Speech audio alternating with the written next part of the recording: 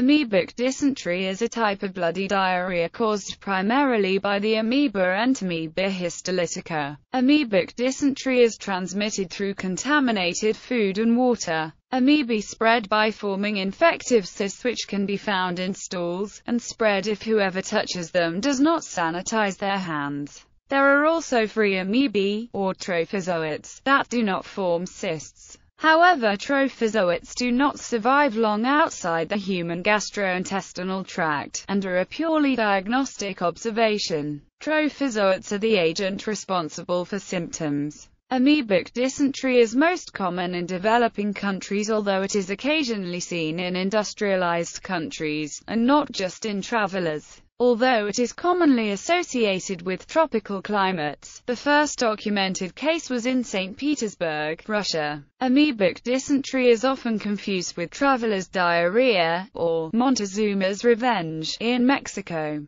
because of the prevalence of both in developing nations. In fact, most traveler's diarrhea is bacterial or viral in origin. Liver infection, and subsequent amoebic abscesses can occur. Blood may be present in stool. It can be considered equivalent to intestinal amoebiasis. Signs and symptoms. The common symptoms of amoebic dysentery may include violent diarrhea, often accompanied with blood or mucus visible in the foul-smelling stools. Severe colitis, frequent flatulence in which the patient gives off malodorous-smelling gas, abdominal bloating, dehydration, severe abdominal cramps and tenderness, slight to severe weight loss, moderate to severe anemia, moderate fever, mild to severe fatigue and mild chills. These can also be caused by or result in other diseases. The amoebae may be then carried in the blood to the liver, resulting in the formation of an abscess that presents the following symptoms: